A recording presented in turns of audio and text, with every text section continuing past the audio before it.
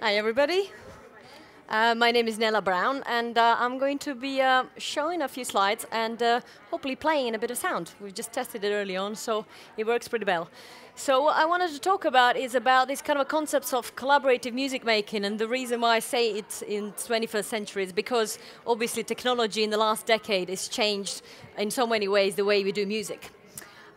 Before I start, I just wanted to give you a little bit of kind of a brief intro about me. I am from Croatia, and when I was sort of growing up, I was going into music school. I was learning how to play piano, and then afterwards I sort of started playing saxophone, studied engineering, and sort of played with bands and did all sorts of usual kind of musical activities that someone does when they're very young. I then moved to England. I was just kind of traveling, and they sort of met some other bands there, and I decided to sort of stick around a little bit and play. And also, somewhere in the process of playing with various funks and jazz ensembles, I've kind of stumbled upon this kind of idea of sequencing and having a computer to do some of the composing for you. So that was kind of a big revelation because up till that point, I think my last band, there was a 9-piece band, and it was quite difficult to organize all the rehearsals and get them from one space to another, and it was always kind of these phone calls, are you free, are you not free, etc. But now all of a sudden I had this computer, and I can just do everything by myself, which was a lot of fun. And I sort of decided, because I've done classical training and jazz training and sort of playing in general with bands, I thought what would be a fun thing to do is kind of do a full circle. So I went and studied sonic arts. And I did that at Middlesex University. That was the best course ever, and I don't know, for some strange reason they ran out of funding and now they folded it. Otherwise I would recommend to everybody to go and study that. And that sort of led to all sorts of new things for me, because after I finished my degree, I tried to get a job just until my kind of sound design career kicked off. And I went to a few interviews, and everybody was telling me, oh, Sonic Arts, what's that? Oh, that's so much fun, da, da, da, da. And then after this fantastic interview, later on, I will get the news saying, oh, you're just too creative, your talents will be wasted. I can see so many in the audience laughing about it, you know what I'm talking about. And so I thought, what I'll just employ myself. So I registered myself with the Inland Revenue as a freelance sound recordist stroke sound mixer, because they don't have sound artist on there. And I basically launched into this sound design, and I found there's kind of a whole heaps of plays and theaters and documentaries and filmmakers that wanted to employ me to do some stuff. And basically that's what I did. So in a short space of time, I've racked up huge numbers of plays, and designed sound for theater, dance, film, documentaries, interactive sound installations, sonic branding for web designs, recently mobile phone application, and of course I was doing some circuit bending and hacking into musical toys, because that's where the big fun is. I'm sure some of the guys out in the tent are doing some of this stuff right now. After sort of my kind of a road from that sort of music to kind of engineering to kind of a bands to Sonic Arts, then led me to the PhD in computer science, which is what I'm doing now at Queen Mary, University of London. And of course, soon as I've passed my stage 1 report, which is within 1 year, I was sitting in my office, I'm thinking, oh, what's the next thing I can do? I should start up a girls' hacking club. Ooh, where are the girls? Okay, no girls in the office, and come out to the hallway, no girls there, and so I had to do a little bit of research around the apartment to find some girls. But as you can see, I found quite a few of them. And we sort of started this project called G-Hack. We got some funding from Queen Mary's, and I've been a chair of the project for the last 3 years, and in that time we've done, again, an enormous amount of stuff. We've exhibited, we got commissioned to do interactive sound installations. We exhibited in VNA at a CMMR conference. As a matter of fact, we just got one of our pieces into a CMMR conference in Marseille. So we'll be taking one of the projects that I'm going to show later on to Marseille in a month's time. And also, the other thing that we've did, this project is kind of about, they're all female PhD students, mainly computer science and electronic engineering, and we sort of have different skills in the club. And so we teach each other skills like programming and circuit bending and wiring, and just put collaboratively kind of thing, our skills together when we come up with the project that we want to do. So we're not bound by any kind of restrictions. University, sometimes you get commissioned to do something, but the brief is still open. So we can exercise our skills as much as we possibly want. So that's what I'm doing at the moment. But today I wanted to talk to you about this sort of a collaborative music making concept. And I'm going to take you back to some of my old years as what I call the old school type of making. I don't know whether there's any musicians here in the audience at all? Anybody plays any instruments? Everybody's nodding their head. Oh, some instruments over there. Oh, two. Well done, sir. So as you know, this is my last band. Sort of when you have this band situation, you've got like loads of instruments. So you've got somebody playing the bass, guitar, saxophone, various type of saxes, and you have this kind of ways of amplifying your instruments. So you can hear yourself, that's like you're monitoring. Then you also have this kind of monitor which is in front of you. So if you kind of playing a guitar or if you kind of single vocals, you can hear yourself and see what you're doing. And this is very important in this kind of a collaborative music making scenario. Because if everybody's playing at full speed and sort of full volume and you don't have any means of monitoring what other people are doing, soon enough you'll kind of, yes, it's a mess, thank you very much, sir. It becomes a huge mess. So this thing here, it's kind of very important. And why I'm highlighting this is because obviously we'll get to why that is so important. So some of the challenges when you're playing in a band in this kind of scenario are, of course, you have to play in the key, you know, on beat. Hopefully you have a drummer that can keep the beat, and that makes everything really simple. And you have to hear what everybody else is doing, where the monitoring is coming in, because you're not just playing on your Marshall amplifier, put on the number 11, and not really caring about what everybody else is doing, because you'll get kicked out of the band very soon, or booed off the stage or something. And in a way, everybody sort of plays mono, so it's like one instrument, one sound, everything gets mixed into a mixing desk, and then it gets piped out to the two monitors, stereo monitoring speakers, out there to the audience. So whatever's happening behind the stage, everything gets mixed out and you really just hear that in a proper PA system. So you've got these kind of restrictions of, okay, you have to move around and dance and sing and such things, so there can be kind of some sort of restrictions. And sometimes feedback can occur. You can sometimes have an argument with your band members, which is sort of the interaction in between the players. As well, of course, the whole point is that you entertain the audience, so you play good music. And to play good music, you have to practice. And so the practice makes perfect, but also this kind of a whole debate is like a musicianship versus, you know, professional musicians versus amateur musician. What does it mean? Do you need to go to school? Do you need to learn how to play the guitar properly, learn how to sight read notes, etc., etc.? And some guitar players that I've played with have not been to music school. But then again, if they have some knowledge of the chords, etc., then you can really quickly work out in rehearsals what are you playing, what is a song about. If you shout out, you know, CFD, they just all go, and everything is really, really simple. So this is the old school. And now I just wanted to sort of look up some of the extensions of this old school, which are kind of building on this tradition, but kind of using some mostly digital or partly digital ways of doing things. And for instance, we got this project, a software called eJamming Audio.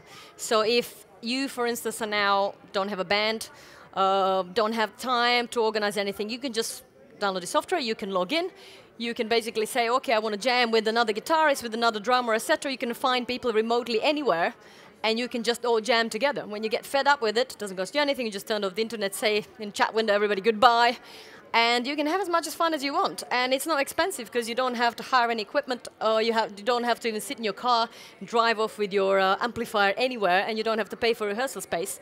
And you can just, if you don't like the players this week, next week you say, you know, Jack, you're playing Cirques, I'm going to go with Dan next week, and you just jam with another person.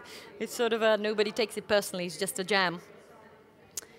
Some of the other projects that I found also interesting is now we have this kind of a cloud everything.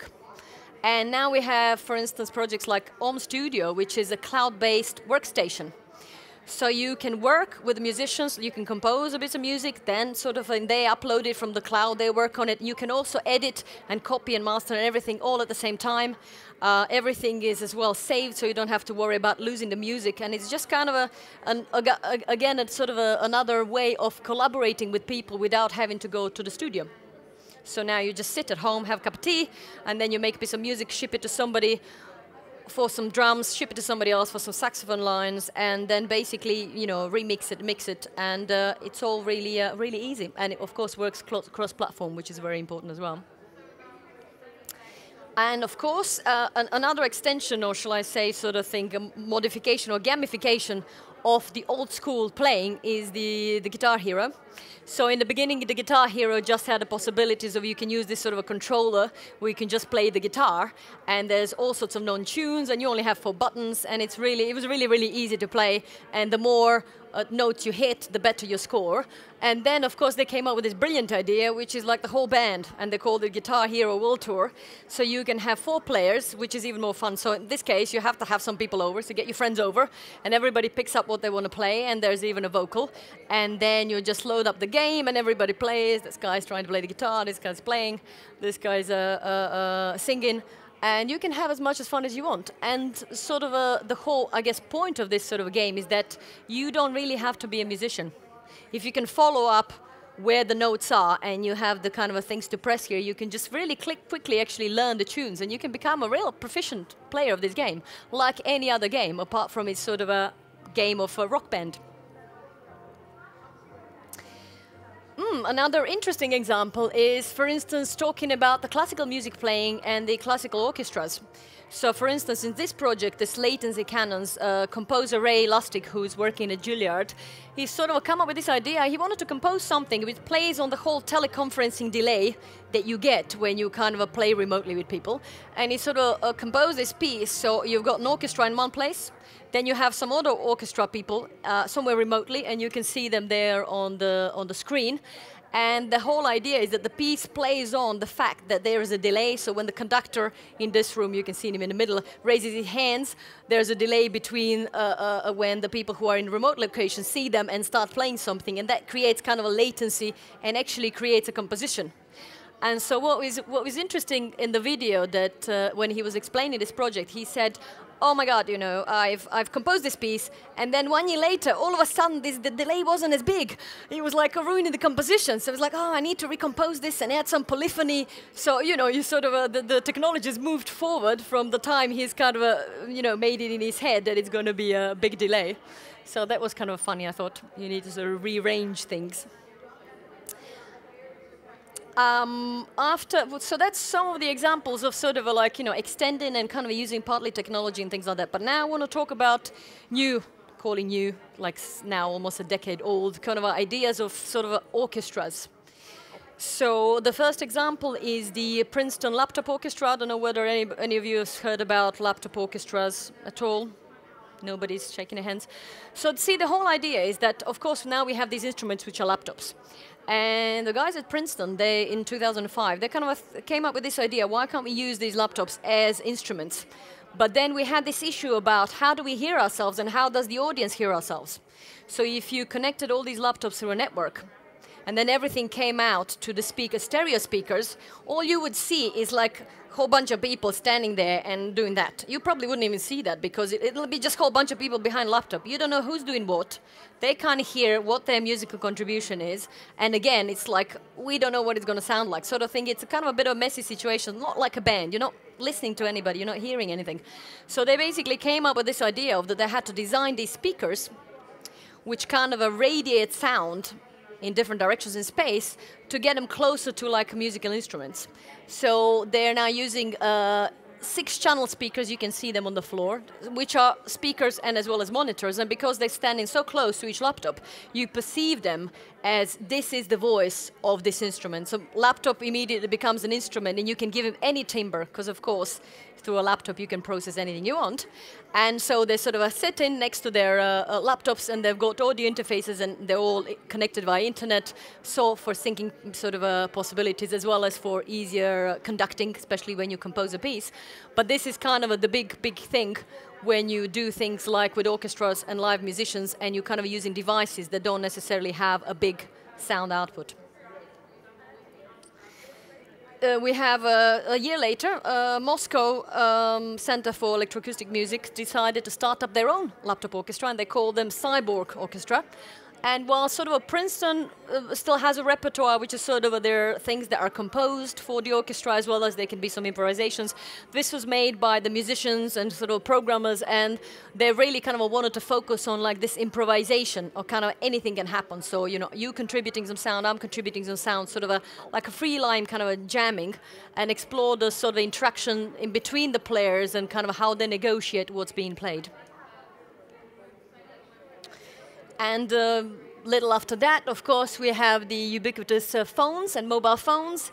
And Ge Wang, who was actually at Princeton when the laptop orchestra started over there, came to Stanford, and then first he started Stanford Laptop Orchestra, and then not long after, in 2007, he started this mobile phone orchestra, or the MoPho. And in the beginning, they were just using I think they were using Nokia phones, I've forgotten what model, and they were just using the output, regular output of the mobile phones. They've composed some things, they can be played, and there was also some interaction and sort of improvisation in there. And then obviously they've realized this thing about, okay, sound in space, mobile phone, small speaker, how do we sort of negotiate that? And then they went on to design these sort of speakers that you can have on your hand. So again, there's this monitoring. How do we hear each other's contribution? How do we know what kind of music, what am I making, what are you making, and how does it all fit together? Which becomes important. Moving on to the modified toy orchestra. I don't know whether anybody knows about circuit bending and sort of hacking into toys and making them into musical instruments, adding some knobs and all that sort of stuff. It's all good fun. You should try it. I'll show a book later on that you can sort of use as an example of doing things. So modified toy orchestra, they decided that some of the sonic elements that they're going to use in their composition are going to be these circuit bent toys. And so, as you can see, various kind of examples of the toys that have been hacked in, and extra knobs have found their way in there, so you can kind of modify the sound that have been in there. Because the musical toys that the kids get, there's only maybe a few tunes they play, and so it's not like you can do sound synthesis with it. But if you add a few knobs, you can. So, and then of course they have, you can see they've got the monitors, so everything is going to the mixing desk and to the laptops, and they're mixing all the sound in that way. One of my favorite, ZX Spectrum Orchestra. I don't know whether anybody remembers these ZX Spectrum computers. Ah, you're showing your age now, sir. So this project is they basically kind of decided to really concentrate on just kind of using the sounds that are made from the ZX Spectrum, and as well as sort of using the speech engines, anything like that in their composition. And I mean, I'll try to now play. Oops, maybe not. Will I be able to play this? No. Okay, never mind. I might go back to play some examples later on. So the challenges, as I was saying, about this sort of these kind of new type of orchestras are pretty much kind of lined up to the old bands that we had. It's like, you know, some people play mono, now they might play stereo because you've got the laptops, etc. Sound mix is spatial. Where is the sound and how is it sort of mixing? How much control do we have? Do we have to make some new speakers, new ways of monitoring to facilitate that? How do we hear individual contributions? Sort of there can be a complex interaction in between the device and the user. Sometimes in laptop orchestra, it could be just few people program something that you know play, and everybody else knows how the patch works. So the contribution is that they're following some sort of score. So it's not improvisation, it's just kind of like a regular orchestra. Or sometimes you can make some of your own programming and then you just kind of contribute to it, so it's more like free improvisation. And of course, if you have laptops and software, it's kind of a more known device. But then, you know, toy orchestra, it's like, it can be anything. If you give that toy to somebody else, they'll really have to kind of learn how to tweak the knobs and how to use it. And that goes for every new instrument that's out there. That hasn't been on the market before, you haven't played before. And then, of course, we're coming on to the kind of a cost of devices, whether they're available. And we now have these kind of applications for iPhones and mobile phones and iPads that are quite cheap compared to owning a guitar and a Marshall amplifier, really, no comparison. And so it's sort of opening things up. The digital is opening things up to kind of everybody who's a musician and who isn't a musician. Live coding is another sort of ways of, it's kind of like you can have a laptop orchestra with live coders. I don't know whether anybody knows what live coding entails. It's sort of you would start off with a blank slate. I'll show a picture of it, right. So you start off with a blank slate, and then you would basically, there'll be nothing on the screen. And you would punch in a few lines of code, and all of a sudden you hear sound. And as the performance progresses, you will hear more and more, and you will see in real time modification to the code, which will then modify the sound. So that's kind of the whole idea. Is, of course, you know, live coding without looking at the screen, it's not quite the same, because you then start to follow and see, oh, what is he doing? Is he adding an oscillator? Is he, oh, the volume's going down? What is he? Is he using chords? How does this work? So this kind of all like you kind of interact and, you know, are visually engaged with what's going on the screen, as well as hearing, you know, what they're actually doing. And TopLab is an organization that started in 2004, and to explore and promote live coding, as well as in sound, as well as the visual as well. So, moving on to the mobile, and well, we have now a plethora of sort of mobile applications, as everybody knows, on various iPhone, iPads, etc. And I will try to play now something which I hope will play. So this is an example of mobile phone application for collaborative music making that I've designed a sound for. And I'm going to talk a little bit about the challenges of designing sound for that. But it's sort of I'll play it and then we'll talk in a second when it's finished. Is it playing? Do we have sound?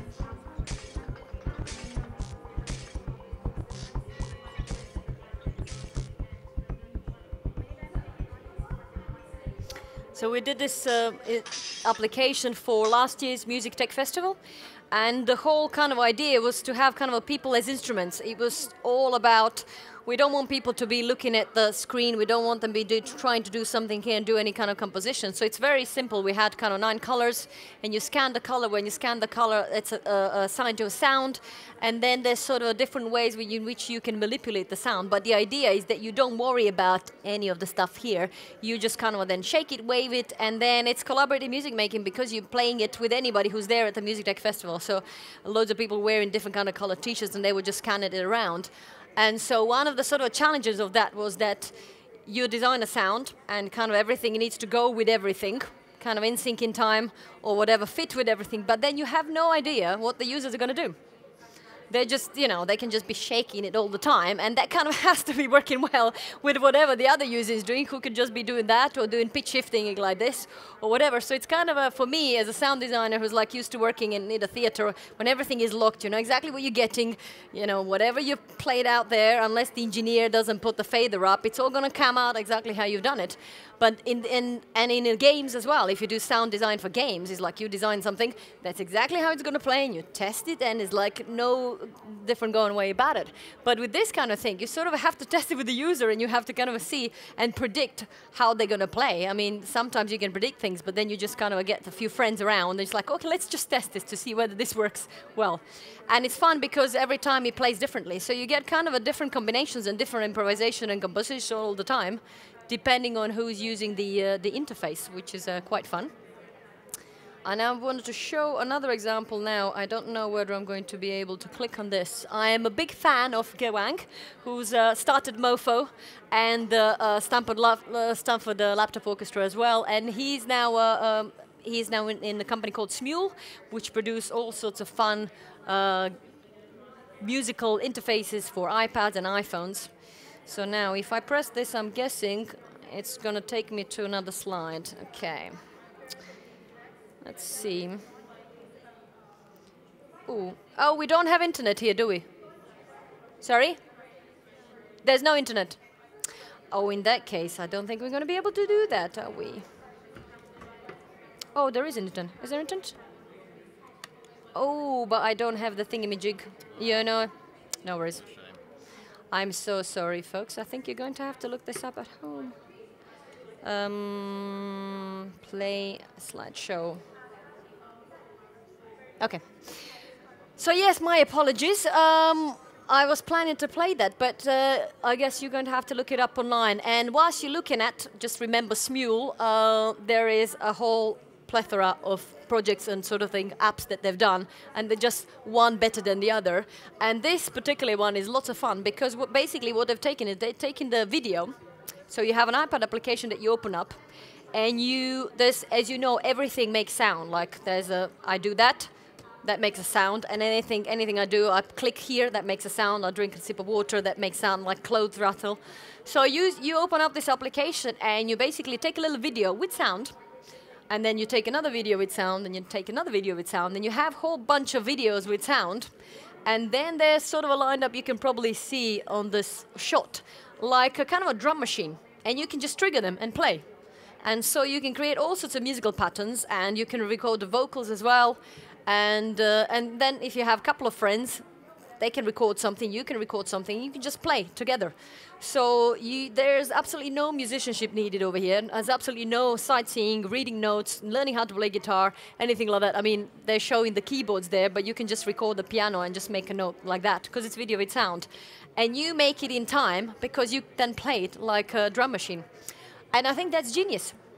That's absolutely genius, and it's sort of the entry point for making, collaborative music making with these kind of instruments are just so low, and they're so accessible to everybody. Of course, you have to have an iPad or iPhone or Android or something that this would play on, but apart from that, really these kind of applications are not even that expensive.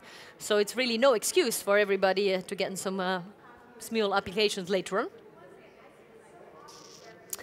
So yes, as I was saying, design challenges, these are like challenges for designers. It's kind of when you're doing things like collaborative music making on mobile phone platforms or projects that I've showed early on, it's kind of, you have to kind of think that everything needs to go with everything, because you just don't know how things are going to be used. So you're trying to predict any possible scenarios, keys, tempos, etc.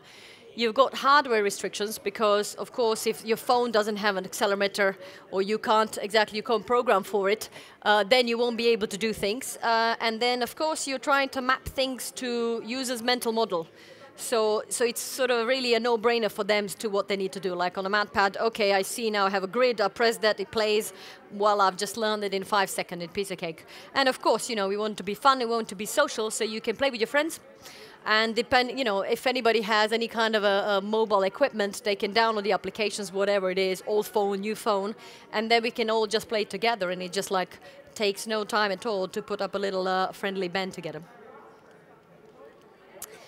Now, I just wanted to talk about sort of some other ways how these kind of projects, these kind of collaborative music-making projects are made by artists to engage the public. So when I mean engaging the public, it's sort of when you make like an installation that's publicly available, so it's free, so you don't have to download it. You just have to show up, and then you do some stuff with some people that are there. They could be your friends, they could be not your friends, like people that are passing on the street. And one of the projects that I'm a big fan of is this project called made by Mobile Performance Group. They sort of use this shopping trolley that they're augmented, and they put loads of sensor on it. So they just put it on the street, hooked up with some of the wires, and basically you can touch it and then you make sound. So that's kind of even more no-brainer. You don't even have to have a mobile phone. There's something there, it's free. Get a group of passers-by and you make some sort of music together. And I think that's kind of those kind of things you find in like exhibition spaces, like galleries, or sorts of other kind of art festivals when people just kind of bring some technology and then just pass by. You can play a little bit with it, and then you just kind of go on.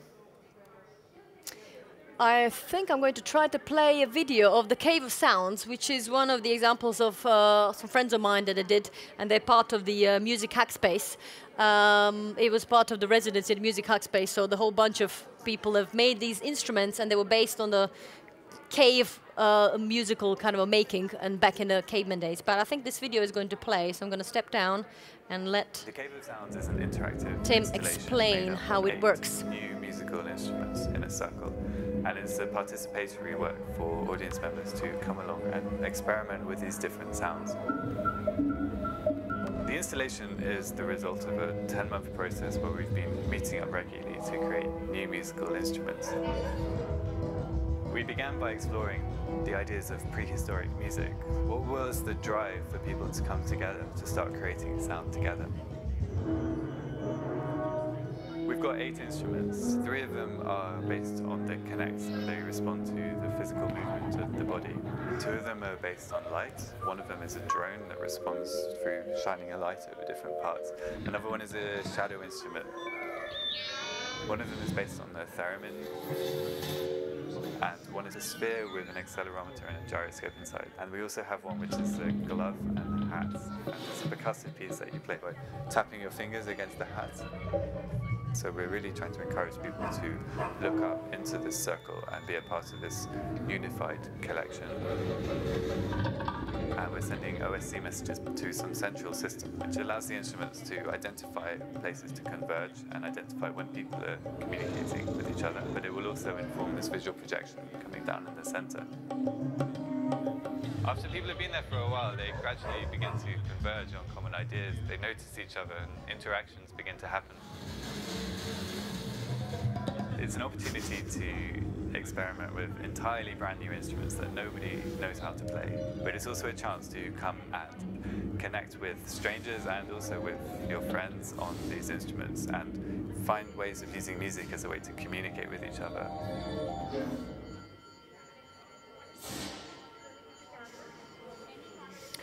So as you can see, you can sort of call this cave of sounds, because it's kind of a bit like an orchestra as well, of different type of devices. Some are using Kinect, so you're not actually even touching anything, it's just mapping up your movement in space and changing sounds. Some are kind of devices that are hacked into, and you can put them in your hand and you can put them on your head, or theremin is like you can sort of play with it a little bit.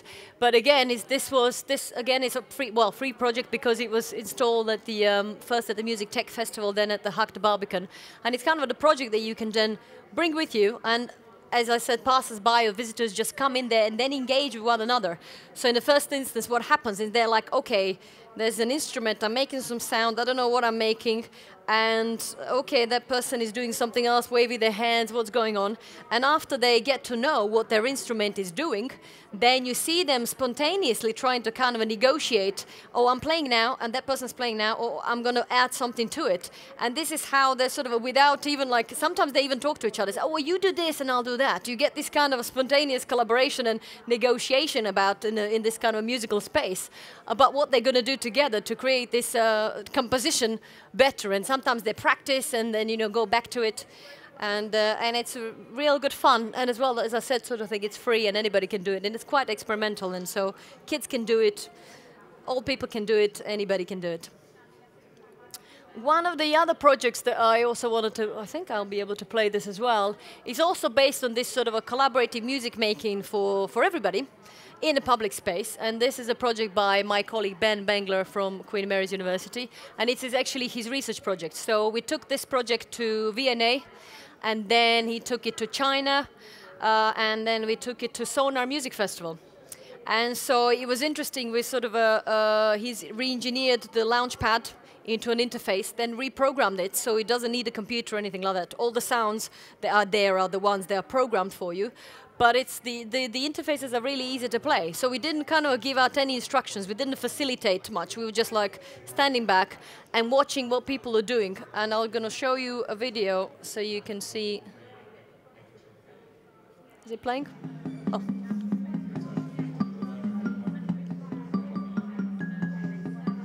So this is a Launchpad. If anybody recognizes it, a little bit modified because it's got a little wheel that we added onto it, and there's some things going on underneath the hood. And it kind of works like sequencer. So the 3 Launchpads are in sync with one another. So you can't be out of time, you can't be out of key, and they've got there's slight variation in the sound. And you can't see actually from this particular video is that on the table in front of every Launchpad there's a speaker, which is underneath, there's just a cloth which is facing each player. So each player can hear their contribution as well as other 2 players around the table. So see, people are just kind of pressing the buttons.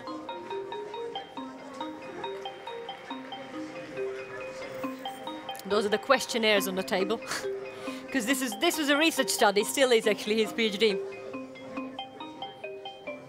So yeah, so we've actually found out that, I mean, when we were at the Sonar Festival, at the VNA, it was kind of quite a different crowd because you had loads of kids. That was during the digital weekend at the VNA. And we had kids which are like, I don't know, 3 years old, playing. When he presented it in China at the exhibition, there was a baby on the table sitting and just kind of pressing the button with his mother. And we also had, the VNA was funny, we had a 13-year-old girl who was like, after she sussed out how it works, we were just observing things, videoing, taking questionnaires. She started explaining to everybody, you know, how it was like, no, this is how you do it. And then you do that, and then da-da-da. So we're thinking, okay, she sussed it out. Now she's teaching everybody.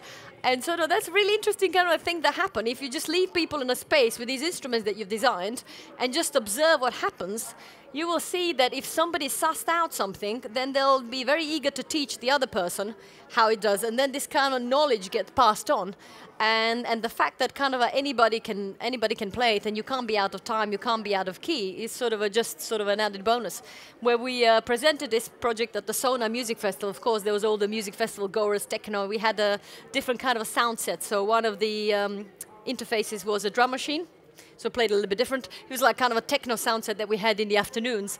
And you had all these real musos coming, you know, in pairs of threes or friends or whatever. And they were like, okay, you play this and you play that, yeah, yeah. And there was kind of, yeah, yeah, sort of hands in the air.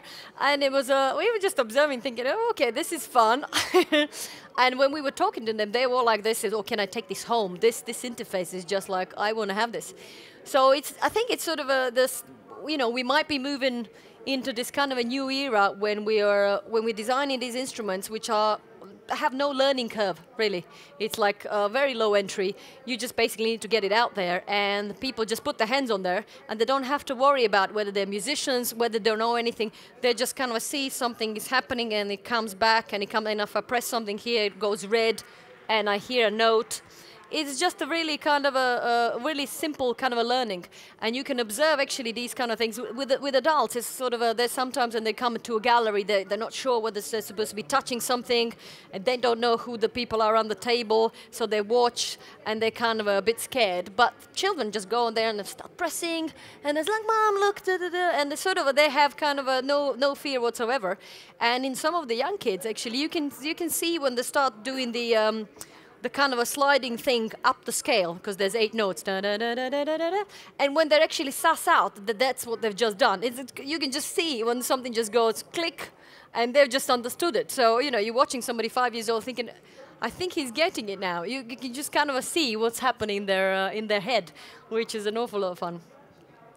I just, let's see what else we've got here. Ah, cool. I think, yes, this is one of the projects that I've done recently with my girls' hacking club, which is called the Light Touch. So because we are a hacking club and we like to hack into things, we hacked into lasers, and we decided to kind of make instruments in space, so mapping up architecture with the lasers that play the sound.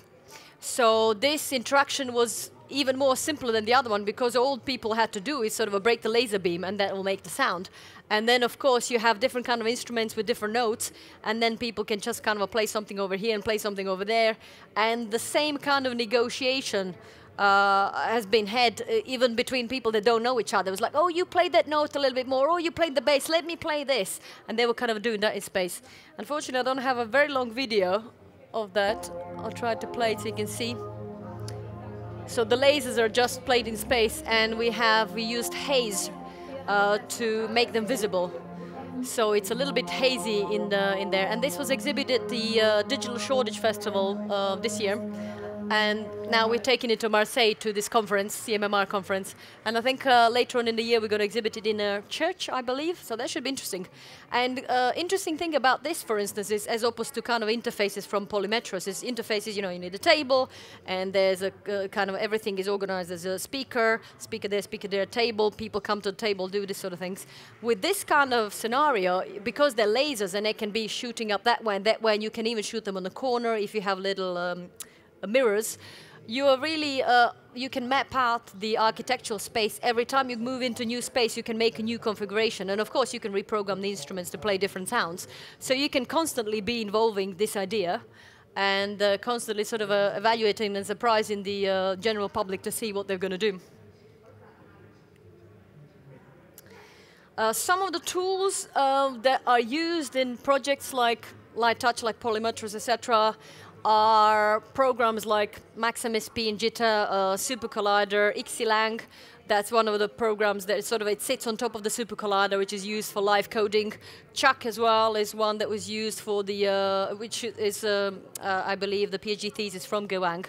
And so he kind of used it into in the Stanford Laptop Orchestra. And then, of course, Ableton, you can hook that up to MaxMSP, etc., and that's kind of quite an easy learning curve. And in the first instance, I think we used Max for Live for the project with the laser. And we hacked into it, I think it was about 10 days or a week, put it all together.